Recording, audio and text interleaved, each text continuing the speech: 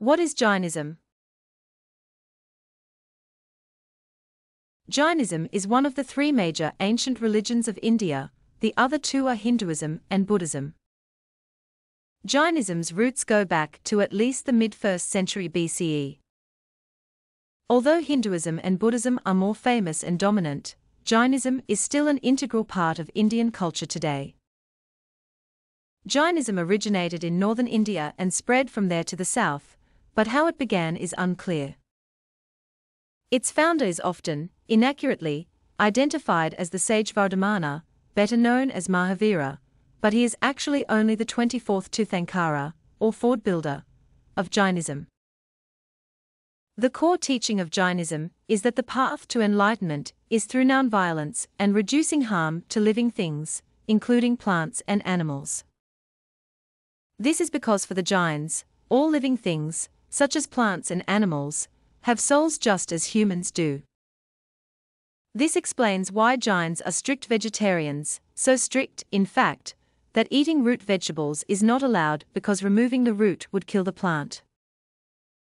However, Jains can eat vegetables that grow above the ground because they can be picked while leaving the rest of the plant intact. It is also interesting to note that in complete dedication to non-violence, the highest-ranked Jain monks and nuns avoid swatting at mosquitoes or sweeping a path on the floor so they do not step on ants. Like Hindus and Buddhists, Jains believe in reincarnation. Hence, for the Jains too, the cycle of birth, death, and rebirth is determined by one's karma. It is important to note that Jains believe that bad karma is caused by harming living things.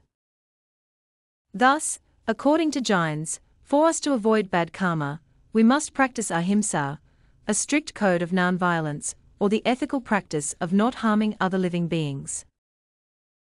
It is important to note that Jainism is a non-theistic religion in that it does not advocate a belief in a creator god, but in higher beings, or devas, which are mortal, and in the concept of karma directing one's present life and future incarnations.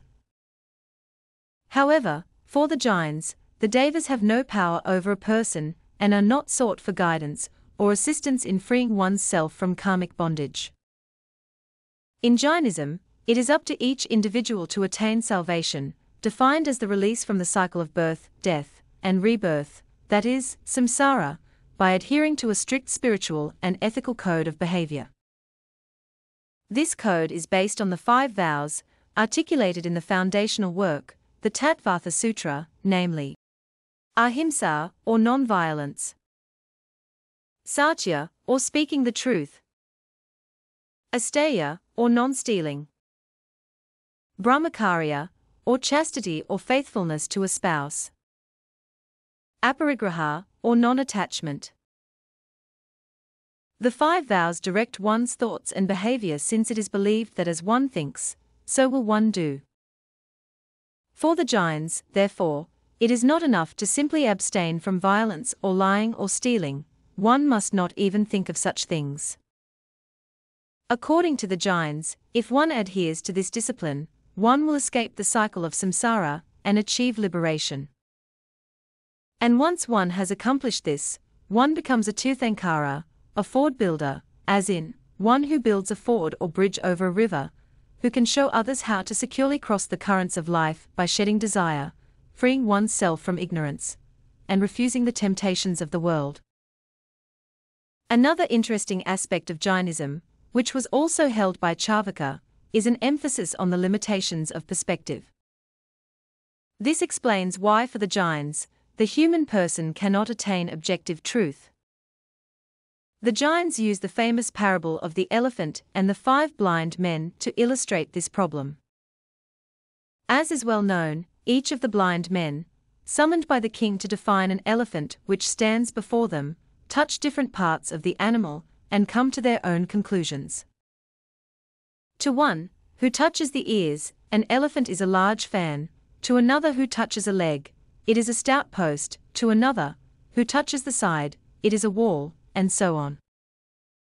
As we can see, each blind man is limited by perspective and individual interpretation in the same way each human being is by the limits of what they can understand in their dreaming state of subjective values, ignorance, and illusion. On Jain scriptures, sect, and practices. According to Jainism, in order to awaken and achieve liberation from matter, one must take the 5 vows and then follow through with actions which proceed from them. These actions lead one on a 14-stage path from ignorance and bondage to enlightenment and freedom. This path is suggested by the Jain scriptures, the Agamas, and, according to some, Purvas, believed to have been heard from the universe and transmitted orally from generation to generation by the Tirthankaras. Besides the Tattvartha Sutra, there are also other scriptures, not accepted by all Jains, such as the Upangas, Cheda Sutras, Mula Sutras, Prakana Sutras, and Kulika Sutras, which were passed down by oral tradition until committed to writing. Jains are divided into 2 primary sects, though there are others, the Digambara, or sky-clad, and the Svetambara, or white-clad, whose views of the faith differ significantly in that the Digambara are more orthodox, reject the authoritative Svetambara canon of scripture, believe that only men can attain liberation and that women must wait until they are incarnated as a male to do so, and their monks go naked, rejecting even the need for clothing in keeping with the tradition that Mahavira and his first 11 disciples owned nothing and wore nothing. The Svetambara clergy, on the other hand, wear white, seamless clothing, believe they have retained most of the original scriptures transmitted by Mahavira, and recognize that women can attain liberation as well as men. This liberation, as noted, is achieved in 14 steps which are based on the scriptures and the 5 vows, namely. Stage 1. The soul languishes in darkness, ignorant of its true nature, and a slave to passions and illusion. Stage 2. The soul catches a glimpse of truth, but is too mired in illusion to retain it. Stage 3.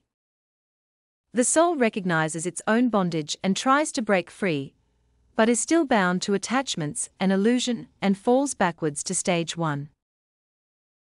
Stage 4.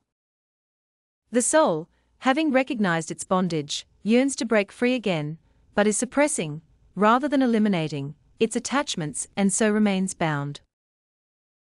Stage 5. The soul has a flash of enlightenment and understands it must take the 5 vows and adhere to them in order to free itself from bondage. Stage 6.